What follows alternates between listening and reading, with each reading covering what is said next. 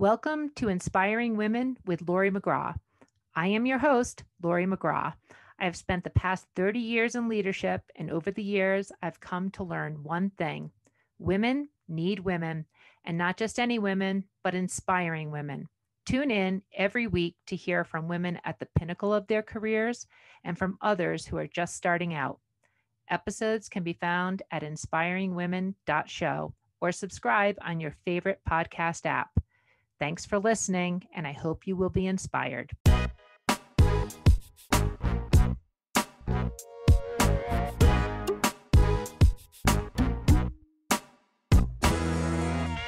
Welcome to this episode of Inspiring Women, and I am so pleased today that we are speaking with Janet Dillione, and she is the CEO of Connect America, which is a company that she has started a year plus ago. So during the pandemic, it focuses on health monitoring solutions for population management areas. Now, Janet is a proven CEO. She's led many different high-tech companies, both startups, but also large-scale global enterprises. We're talking about enterprises like Siemens, Nuance, Bernoulli. She is really a champion of innovation and that intersection of technology to solve long-standing problems in the delivery of care is where Janet has really found her niche and built some pretty compelling and strong businesses. She is an accomplished author, leader, speaker. She also serves on a number of different boards and well-recognized Modern Healthcare, Top 25 Women in Healthcare, Becker's Top 100 Women in Healthcare, Most Powerful Women of the Channel Award. And Janet, I am really pleased to be speaking with you today. Well, I'm pleased to be here. Thank you so much for the very gracious invitation, and I'm looking forward to the conversation. Great. Well, why don't we start? We always start on Inspiring Women with, what are you doing now? So what does the day-to-day look like? What does the CEO of Connect America mean? What's day-to-day for you? As you mentioned, I joined Connect America almost a year ago to the day, and came to a company that I thought would be a great change. I spent the bulk of my career in the provider space, so think large health systems and those types of things, and had the opportunity to come to a company that had really been a B2C, a consumer business, but had 350,000 home-based customers, which I found fascinating. Like I said, wow, you've solved the last mile. That's incredibly hard, and thought it would be a great opportunity. And I joined. And since then, we've done several acquisitions. So, my goal here is to help to bring out a platform that allows us to surround folks in their home, vulnerable populations. It can be the elderly, the chronically ill, to surround them with services and products that can help them stay in that home safely and independently and as graciously as possible. So it's a extraordinarily compelling vision. It's been fascinating thus far, and I know it's going to continue to be so. Congratulations on a year. Being there for 1 year, making a switch in direction, if you will, with all your experience to a company in the pandemic. Why that shift during pandemic time? What compelled you? I was very interested in looking at healthcare through a different lens. And I think in healthcare, it's for those of us that stay in it, number one, again, it's a mission, but we have endless opportunities to quote unquote leave it better than we found it. And with the pandemic, the orientation of the folks at home, of what was happening in senior living. And I just thought, what a great opportunity to try to contribute to something that was happening during the pandemic, but that was obviously going to be with us after the pandemic. Everyone understands the denominator here globally about the aging population, the US, the rest of the world, and all of us are going to be in that population at some point. So I just thought it would be, again, a fascinating opportunity to try to bring some solutions to something I hadn't done before. And I do enjoy doing that. Well, you also have so much experience in this space. And so maybe if we can even go back a step to some of your career progression. I mean, you have amazing education, Brown, Wharton. So you're starting off with this base of education, but it seems like you quickly move in your career to very senior leadership positions, pretty brand name types of companies, Siemens, Nuance, Bernoulli. So how did that happen? You've been in healthcare IT and clearly recognized as a leader for some time, but I would say at least, as I look at your background, there was a very quick progression to the C-suite. So can you just give some perspective on that? Well, as you can expect, anybody that's successful, obviously, was supported by others. So as I look back, I frequently laugh that I just cannot believe the opportunities and the quote unquote jobs people gave me. Just it's extraordinary at a young age. But I was fortunate in the company I started with, Shared Medical Systems, had very mature management, very open management. And as I said, people ask now about being a woman. I said, in that era of IT and healthcare, they didn't notice if you were purple or green. Could you understand it? Could you understand it? Do you get it? Can you do this? Can you action it? And then, so just had phenomenal opportunities. And I don't know that I would say I was fearless, but I was probably too naive to understand that I had absolutely should never have agreed to do some of the things, and as I tell people now when I talk to women, the other thing, I purposely chose to stay on the product and the P&L side of companies. And I think that was also something that helped me along. That was unusual in that era. People usually tracked in different directions, and I just stayed on that more left brain side of the business and had some phenomenal opportunities because of it. So I was always at that edge where things were changing, that innovation, and that kept me motivated, but also gave me crazy opportunities. And then how did you know, like what made you gravitate to that? Was that sort of, so one of the things that I notice is that it strikes me that younger women today, they're, at least in my experience, they're very thoughtful about their career progression. And so the way you're talking about it is it sounds like the opportunities just emerged and you grabbed them and leaned into them. Or were you thoughtful about a career progression that, moved obviously into leadership, which is where you are? I was, and I share this a lot with folks, including my daughters, right? In my view, a career is not linear. It is not a straight line. Those that do well, bounce well. They adapt, they pivot. They say, okay, I'm not going over that wall the way I thought I was. I'm going to go over here. I'm going to go around the wall. I'm going to go under the wall. And I think those are the people that do well. And I think personality wise, I just had that and just give that advice again when I speak to others again. And don't be so frustrated when it's not linear and it's not a straight line and something didn't happen in 18 months or 24 months. Are you learning? Are you growing? Are you seeing something new in the market? Are you interested? Take the bounce, adapt. So give us an example, those early formative stages where you pivoted, bounced, adapted, took a different place then. Because women like you at the stage of leadership that you are at, it wasn't a straight line. You hit a lot of roadblocks along the way, but yet you found a way to persevere and make something out of them. So I'm just interested if you could share some of the maybe stories of where you really found that way to get around something that otherwise you might have seen block other people. Yeah, when I was young, I was not a vice president or that level yet. I was a senior manager of some sort, and there was a reorg going on, and there was absolutely a role that I wanted, and I did not get it. I got an adjacent one, and I really wanted the other domain, and I was irritated. And I can still remember who got that job, and I will not say the name, but I absolutely remember who it was. And I said, okay, and I got this other thing, which I really did not want, and I did not know much about it. And I thought, okay. All right, let's figure this out. But the good news is it was a domain that was profitable. It was revenue generating. It had scale. So those are good things. It had a good team, but it needed a pivot.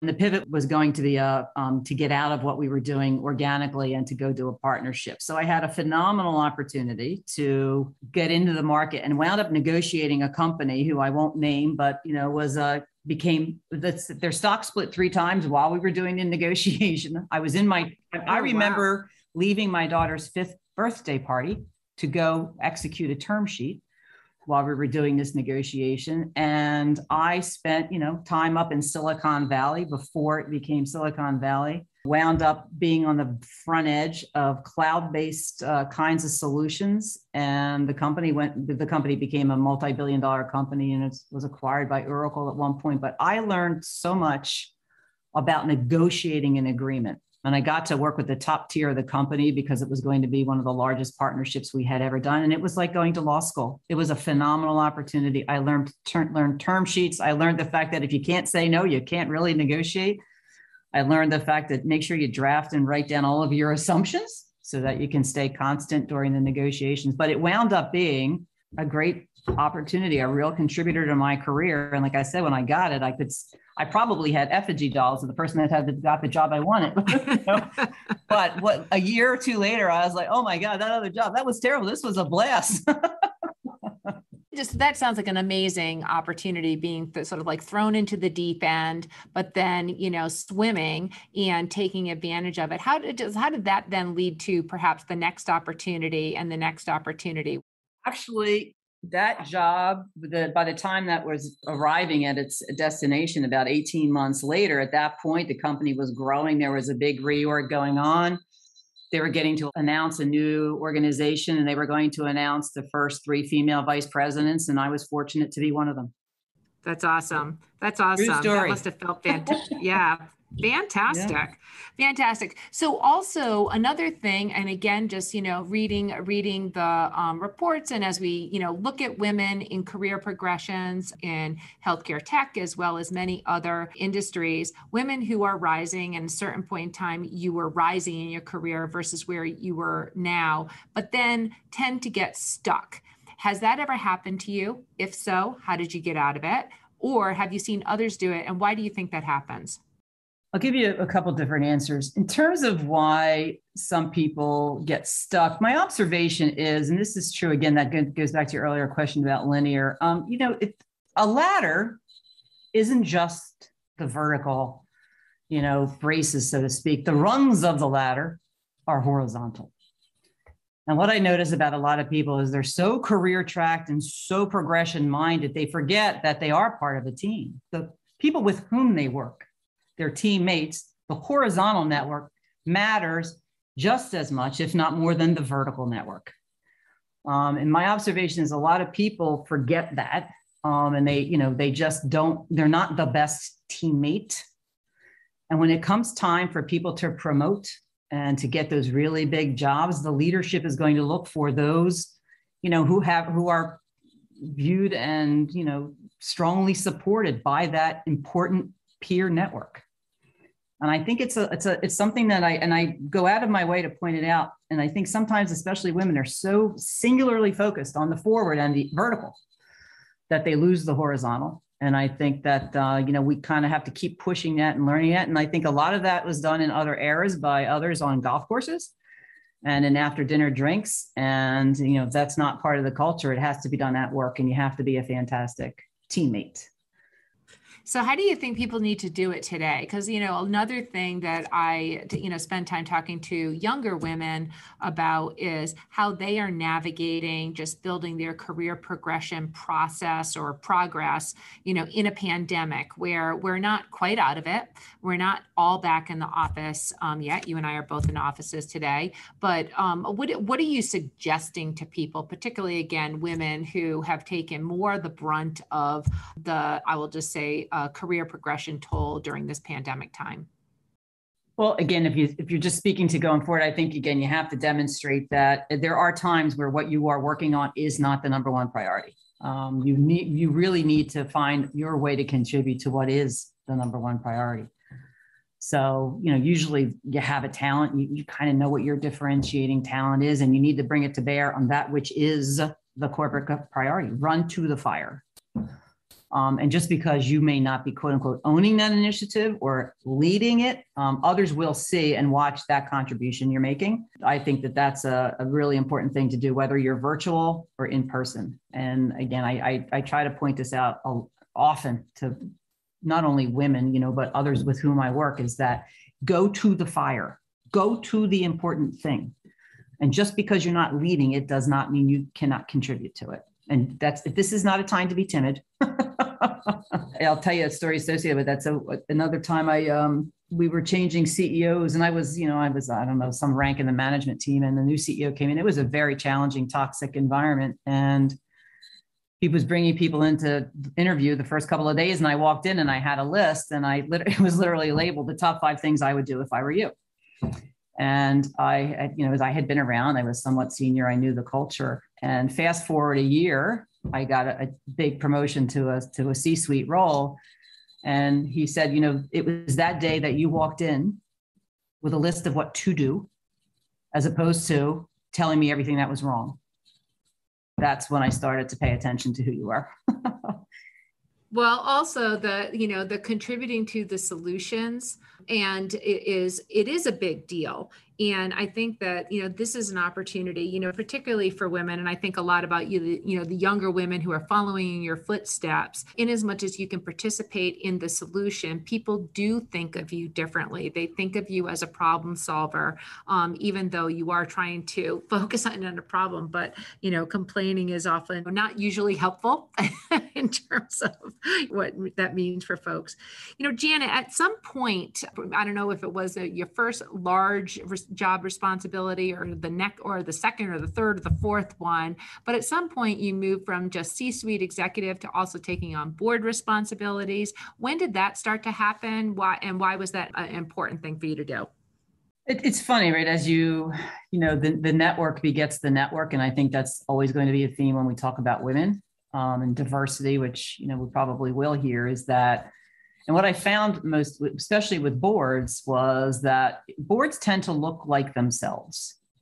And then when you get inside the board, you realize why. And it's like, because the boards usually get filled by people's networks, which again goes back to the need for diversity. So I was always intrigued to be on a board. I was fortunate in that I was asked to join a board by one of the investors in one of the companies I was leading. And that became my first board experience. So again, it fulfills, that notion of the network is important. And it's been great. It's a public company. I've learned a lot, but again, it is the network. Yep. And that's also a really important thing, obviously, for women. Janet, in your career, you're doing something really different. You're looking at a different sort of angle of the healthcare equation. What do you do at this place of leadership to stay sharp, to stay current, to stay energized about the work that you're doing? I think that leaders who typically sustain and have, continuous success are themselves endlessly curious. It sounds so trite, but, people who just read relentlessly and are just lifelong learners. And I think you notice this in people over the years. Are you a lifelong learner? Do you consciously go seek new information? So I think that is, something that has sustained me. So I just enjoy what I call phase zero, where I don't know anything and I get to ask experts an extraordinary number of questions. I just think that's like fantastic. It's like, it's going to school, and that's what energizes me. And then in return for that favor and for that courtesy of them sharing their knowledge with me, then I say, okay, I see a way. I see a pivot. I see we're here today. And I see we're going to go over here. This is the direction. This is the where. So my job is to see where and then to show how.